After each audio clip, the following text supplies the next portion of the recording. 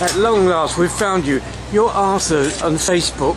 You are, I understand, the worst artist in St.IVES and perhaps in the whole of the West Country. Well, actually, yes, I am a worst artist. It's one of my recent disasters.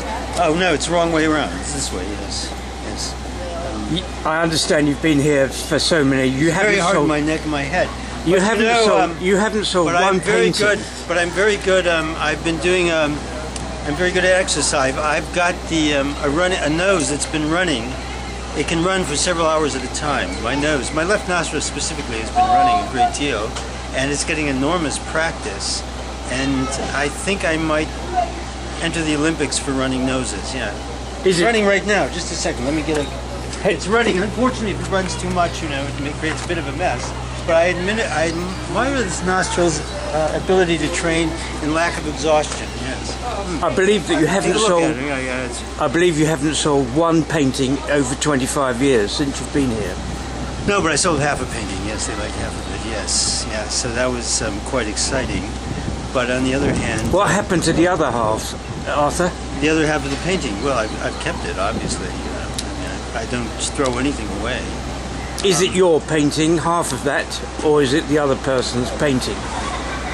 No, wait a second. What are you talking about? It's my whole painting, but I cut it in half. What do you mean? Is it my painting?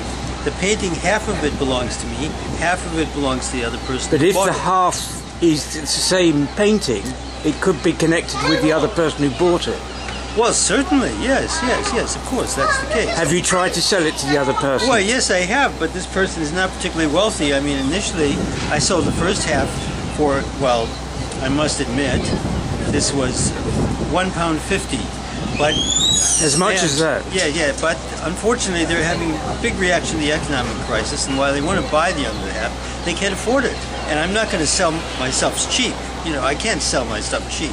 I've got to get a decent amount for it. So, I mean, until they can come up with the other £1.50, of course it should be £2 considering the rate of inflation, I'm afraid I'll have to keep it. I believe you're on Facebook and your photography is just as bad as your painting. Is that true? No, I'd say it's worse. Yeah.